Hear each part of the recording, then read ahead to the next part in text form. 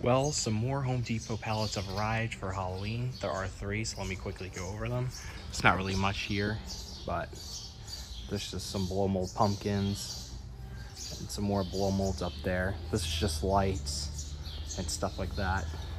And some spiders are back there. Yes, I know those are spiders because I saw what the pallet looked like before they put it up.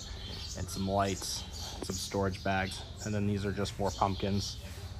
So yeah, nothing really new. I will probably try and get a better picture of the box. Like, I have a better picture of the box. I'll put it at the end of the video, but yeah, let me know what you think. We're really getting close, I assume, to Halloween because they said around maybe mid-August is when they should do it. So yeah, I'll see you all later.